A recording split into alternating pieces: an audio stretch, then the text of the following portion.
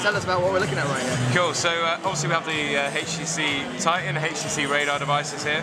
I'll demo on the Titan so you guys can see it nice and clearly on the big screen here. As I mentioned earlier on, there's a 4.7-inch screen in this device, so it's a very large device. It's probably I think it is our largest screen we've ever produced, especially on a Windows phone. But what I'm going to guide you through really is just some changes in regards to Windows Phone 7 and its codename Mango release. I'll start off with something simple like the people tile. The people hub now, you can add contact groups.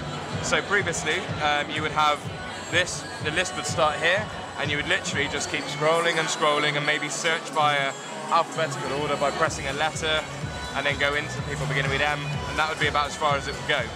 What you can do now, if we go back to the top, is categorize it by your own category. So if I press the plus icon, oops, my mistake, plus icon, you can then create a new group and then have those people dedicated to your work or to your family or whatever. I'll show you some that we've set up here. So we have the family one. Have some icons here of people's Facebook profiles or pictures that you've captured on the device. And then you can text everybody in that group or email everybody in that group. You can also send them a message using Windows Live Messenger if they have their Hotmail details stored in the phone as well. So you can keep in touch with everybody in very quick and easy ways. That was a big deal for a lot of people within the original release of Windows Phone 7. We've just made that easier for people to manage their people. If I press back, you'll see in here as well we have the What's New feed. What's New will now incorporate Twitter, Twitter, let me start that again. Twitter, LinkedIn, Facebook, and also Windows Live obviously as well. So all those updates will appear in that list there. And then you can see your 8 most contacted people in the list there as well. So the people tile really is the place where you would go to get all your people's information, all your contacts, all your close people. So we'll go back again. If I press and hold the back button, you now have multitasking as well. Okay. So we have a big thing for Mango, right? Yeah, definitely huge. A lot of people were asking for that. So if we go back into the camera mode, I can show you a few features on the camera here as well. If I just flip the camera this way, okay, you have a panoramic mode, and to get to that, I'll just press back and load the camera again. So that's a sneak preview of the panoramic shot. We'll go to camera, flip the camera up this way, press the settings button, and go to panorama shot. And what you do here is you take the picture with the camera button on the top here, and then it will tell you to move to the next dot. So I'll do that again, just so you guys can see it. So if you want to lift the camera up a little bit.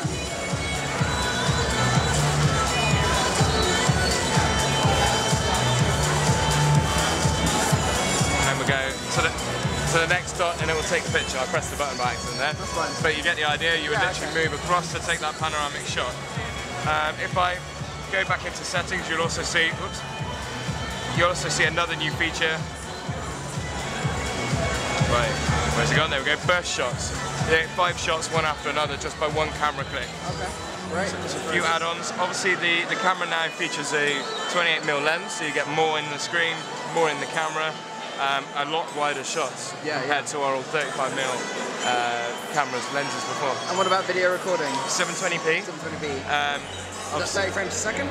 Good question. We'd have to check the specs for that. We'll check I'm pretty sure if not 30, it'd be around 26, 28 frames per second. So the main differences are obviously the frame, the lens size, but we've also included the f2.2 aperture and the back sensor on here as well to create better shots in low light. Even with that effect on there, you can see, if that person gets out of the way, where there's a waiter when you need one, huh? And just take a picture there, you can see it captures the light very well. Makes that gentleman there stand out quite nicely within the light bouncing off of him. Few nice touches within the camera there. So, great. Back to the main features of the main home screen. As I mentioned earlier on, we have the 3 new HTC features within here. But we also have a Bing search button. So as long as Internet Explorer 9 is running, you press the little search button and you have these 4 icons across the bottom. One of which is a local scout, which will tell you if there's local restaurants nearby if you've never been to a city before. Nice. So we'll just tap on that and you can see that. It may take a few seconds to load with the Wi-Fi in here. There you go, seconds. Pretty good, pretty good. Eat and drink, see and do, shopping, and some highlights that maybe your friends have highlighted to that area. All that will come in there. And like I said, you have a little Bing map across the top there as well. Once you select one, the Bing map will load, and you also have to ring that restaurant straight from there.